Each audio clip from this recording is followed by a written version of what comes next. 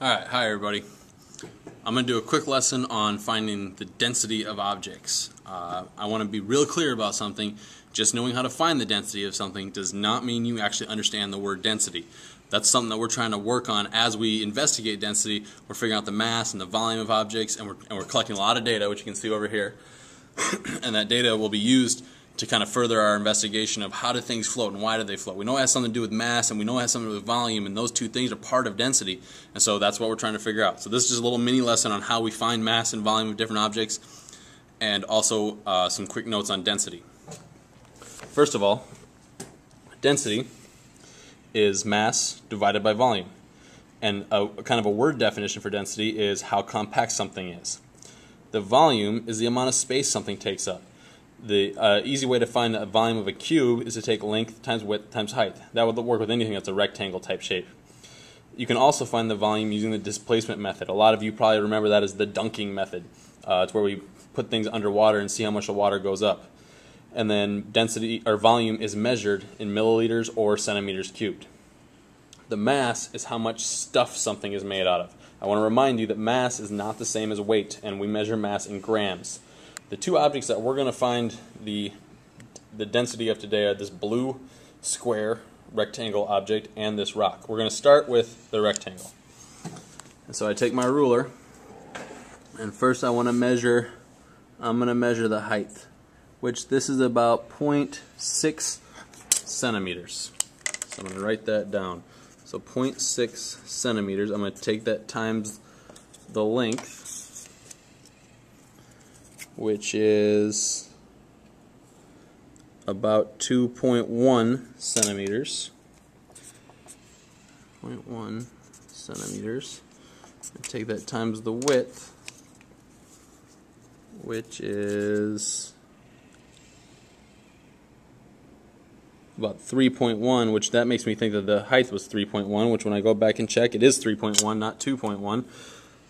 So it's always good to check your work, times 3.1 centimeters, and that equals, take my calculator out, 0.6 times 3.1 times 3.1 equals 5.766, so I'm just going to say 5.8. 5.8 centimeters cubed, which is also 5.8 milliliters.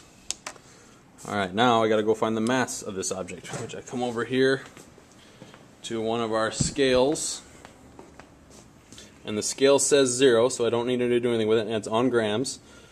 Oh, gotta make sure it says 0. Put my object on there. It is 4.8 grams. 4.8 grams. Write that down for my mass. 4.8 grams. Now I know that density equals grams divided by milliliters, so that equals 4.8 grams divided by 5.8 milliliters. Put that in my calculator. 4.8 divided by 5.8 equals 0.83. So 0.83 grams per milliliter. That is my density of the blue object. Now the rock is a little bit more difficult. I can find the mass pretty easily. I'll draw a line on my scratch paper here. The rock is a little bit more difficult. I can find the mass of the rock pretty easily just by putting it on the scale again, which now does not say, oh, it does say 0.0, oh, 0.1. Just hit the 0 button, put my rock on there. My rock is 13.7 grams.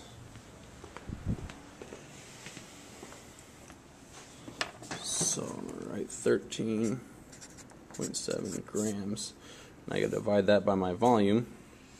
So we got to find the volume of the rock. Now, this is where the water displacement method comes in handy. Alright, I get down and I read, this is a graduated cylinder. I get down and I read the volume, and remember I read the bottom of the meniscus, which is the thick line, and right now it's right at 30. So now I'm not going to just drop this in, I'm going to put it at an angle and slide it in, because I don't want to splash the water. And now it was at 30, and now it's gone up to 35. And so it started at 30 milliliters. It went up to 35 milliliters. And so my rock's volume is 5 milliliters. Now I take my mass divided by my volume. So 13.7 divided by 5 equals 2.74 grams per milliliter, and that is my density of my rock.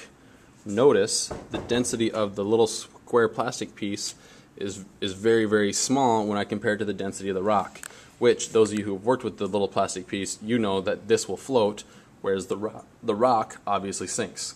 And so perhaps the differences in density can help us understand the differences in the sinking and floating. That's something we'll talk about in the future.